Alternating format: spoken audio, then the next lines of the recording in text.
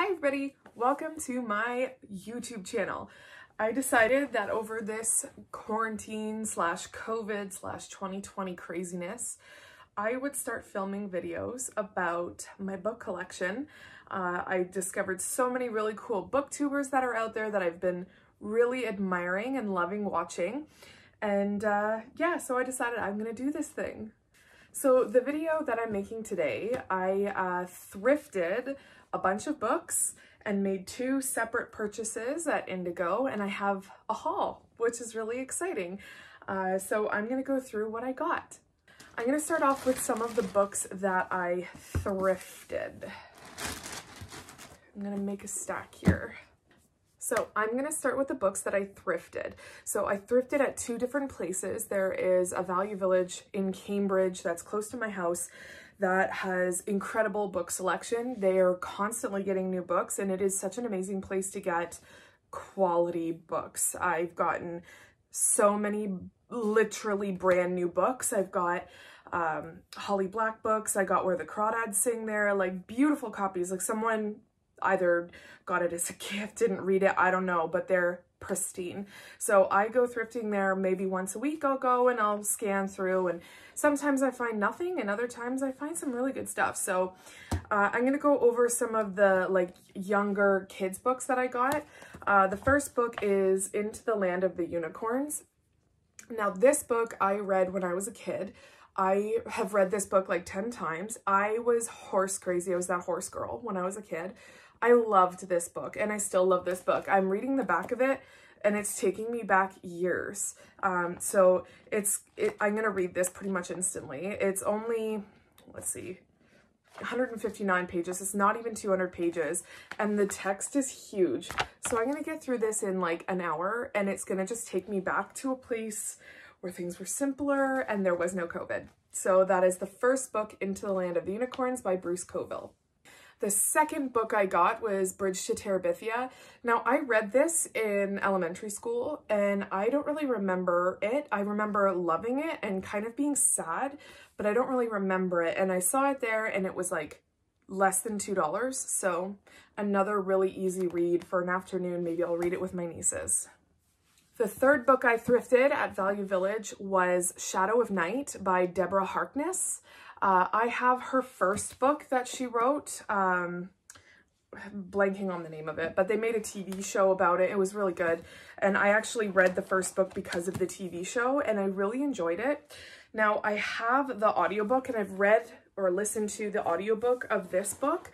And I found it honestly just a little bit tedious. The writer's a historian and you can tell that when she's writing about her characters and all of that, oh, sorry. My cat's biting my feet. So you can tell that when she's writing things, she's really interested in historical accuracy, which I can really get behind. I think that's really cool. And there's a lot of parts of this book that are really really in depth with history, which I love, but it's just really thick. Like it takes some time for me specifically to get through it. So I bought this copy because I would love to tackle it again. Now the second place that I went to was St. Vincent de Paul. There's one that's nice and close to my house and it's a thrift store and their books are like dirt cheap. I got these two books that I'm about to show you for $4. So the first book that I'm going to show you is the first book in the Percy Jackson series. I've never read this and everybody goes on and on and on about them. So I figured that I would give it a go and see what it's about, see if it's for me or not. So I'm excited to get into this one and see if it's good because honestly, I see Percy Jackson books all the time when I'm thrifting. They're just completely out of order. So if I really like this one, which is the first time I've actually seen the first book in the series, then I'll start collecting them and I'll see where we can get with that series.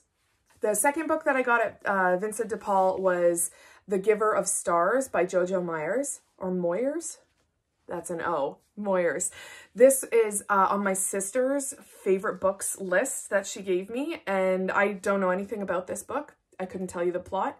I can tell you the cover's really pretty, and Reese Witherspoon likes it, so there's that. But my sister loves this book, so this is definitely going to be something I pick up probably in the new year. Now next, I've been waiting for a shipment from Indigo for about a week. I accidentally put in my address wrong and I had to reroute the package. FedEx was like, girl, we can't find you. Oops. So I finally got it here and I'm opening it. I just ripped it open. I'm going to open it for the first time with you folks. I hope that everything's in good shape. So the first book that I got is Ready Player 2. I know that a lot of people have been talking about this book. Some good things, some not so good things. I really liked Ready Player 1. It was not a typical read for me. I've never read anything that was really into like video games or gaming. I'm not a gamer. I think that maybe when I was younger, I played Pokemon Snap and that was cool because I loved photography, but like that's not really a video game. My boyfriend is the gamer of the two of us. So I was surprised that I liked the story so much. And I know that people are saying that it was perfect as a standalone, but for me, like, I don't really care. If there's going to be a second book and it's going to take me back into that world and it's going to be a fun read, then I'm giving it a go. And unless it's absolute like garbage, then I'm probably going to enjoy it because, I don't know, I just love stories. So Ready Player 2 is the next one. Next up on my list is Shadow and Bone by Leigh Bardugo. I don't want to mispronounce that. So Leigh Bardugo. I'm excited about this book because I've heard a lot about it. And this is another one that some people really love it and some people don't. I'm 3/4 of the way through reading Six of Crows by the same author. And from what I understand, I've done it backwards. I should have read this series first and then read Six of Crows. But I don't care. Again, I love spoilers. I'm the type of person that wants someone to tell me the end of the movie before I go and see it because I like to know what to expect, so it doesn't ruin it for me. So I'm going to give this one a go. Hopefully I'll be able to pick this one up soon and delve back into this world because I really like this world. And the last one from this order is Serpent and Dove by Shelby Mahurin? But anyway, I picked this one up. I don't really know much about it. I know that a lot of people have read it and it's on a lot of people's recommended list. And it was on sale during Black Friday. So I picked this one up and I'm excited to read it. It's a really beautiful cover. I love that like dark black on gold kind of look. This is definitely my vibe. So I'm really excited about this one. The last books that I'm going to show you are books that I picked up today. I own my own business and I paid myself today, which honestly, guys, is really saying something, seeing as we're in a pandemic. I've been kind of like pooling all my resources to build back into my business. So the fact that I paid myself today, feeling like an adult, feeling like a successful, like boss bitch adult. So that's thrilling. So I celebrated with what else? Books. So I have 3 different books here. Book number 1 is A Court of Thorn and Roses by Sarah J. Maas. I've heard so much about this book. I really love Holly Black's book. I've actually been reading Holly Black way before I even knew that she was like a thing, I guess, on Booktube and Book Talk and all of the book things. And I love her world of fae and like otherworldly magic. And this is supposed to be like an adult version of those types of worlds. And I'm excited to read this. I've heard really good things. I hope it's just like nasty, like gritty and right into that. You know what I mean? Am I losing my mind? I'm really excited about this one. This one I'm probably going to skip into my TBR for December. I already posted on my Instagram what my TBR is, but like it's gonna change. I can't help it. There's too many books and my attention span is like this big. So it's probably not even gonna end up looking the same. I'll make a video at the end of December on what I would manage to read through December and we'll see if I stayed true to course. Next, I got this lovely Throne of Glass. I've heard so many good things about this series. The thing I like about this series is that it's a long one. When I was younger, I read a lot of really long series that just were like the never-ending books. I was a horse girl, obviously, so Heartland came out with a new book every like couple months. And I remember begging my mom to go to Chapters and pick up a new one. And that's kind of the pull towards a series that's got longer like longer episodes or more books, is that like the story doesn't end, and I really love that. So I picked up the first one here. I've heard that the first one isn't as good as the second and third, etc., etc. So I'm excited to at least figure out what this world is about and see if it's worth me continuing on with it. So this is the same author as the book that I showed you before, and you know what, leap of faith, I'm trusting that everybody on the internet knows what they're saying and hoping that this is a good choice.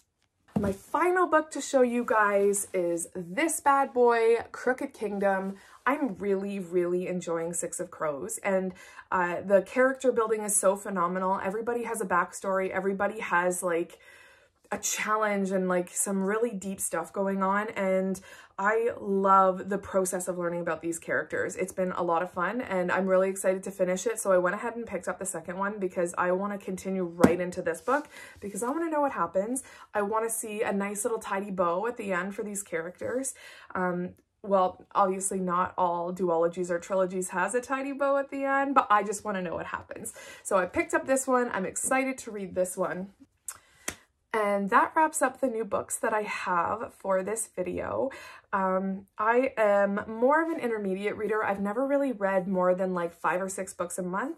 So I'm setting some hefty goals, but I think that I'm going to meet them or like get closer to meeting those heftier like 10 books a month kind of goals because I have so many books to look forward to. And I don't want to rush through the books that I'm currently reading. I want to like thoroughly enjoy them, but I feel like I'm going to be more consistent with reading them because I have things coming up that I'm really excited about. So thank you very much for watching if you're here. Feel free if you want to watch more of my videos or see my progress through the world of books on the internet to subscribe and hit the bell notification and leave something down below if you enjoyed this. Maybe like a smiley face or something. I loved having you here. Have a lovely, lovely day, and thanks for joining me. Mwah!